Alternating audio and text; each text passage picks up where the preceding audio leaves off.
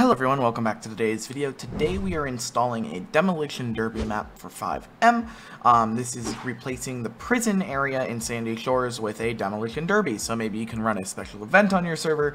You can just have this if you don't want a prison on your server or something like that. It just is pretty cool. I haven't seen a resource like this in the past, so let's go ahead and check this out. So in order to download and install this, just like every other resource that we go over here on the channel, you're going to go to the resource page, which is linked in the top of the description, and all you're going to have to do is click the big download button here. There's no GitHub link or anything for this resource, so you're just going to go ahead and click the download button and then open up this RAR file using WinZip, 7-zip, WinRAR, whatever you use to open up these files. In here you can see there's a stream and an FX manifest folder. You don't need to mess with these at all. We're just going to be using this overall folder.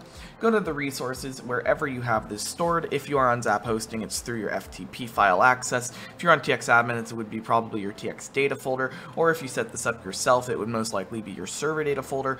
Take your pick. It's in one of those locations. You have to have a server to install this resource. It is not a single player resource. So what you're going to have to do with this now is you're just going to go ahead and drag this in to your resources folder, and you can see we now have the IAK_demolition folder. I'm just going to rename and press copy or control C the name of the folder so I just can keep it in my clipboard.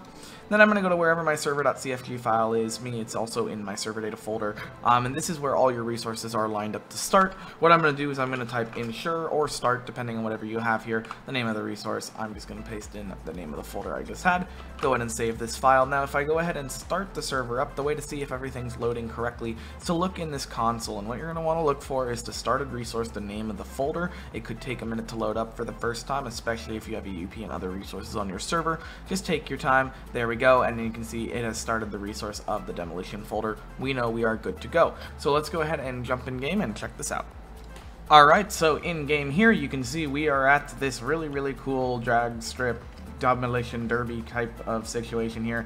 Obviously not drag strip, I don't know what I'm saying, I'm exhausted. There we go, we have installed it, we have this here. Go ahead and have some fun, drive monster trucks, whatever else you want to do here. Use it for events on your server and all that good stuff. So hopefully this did help you install it. Make sure to subscribe, because not that many people who actually watch these videos are subscribed. Go check out our new YouTube shorts, and have a great rest of your day. I'll see you in a few days, everybody. See you next time.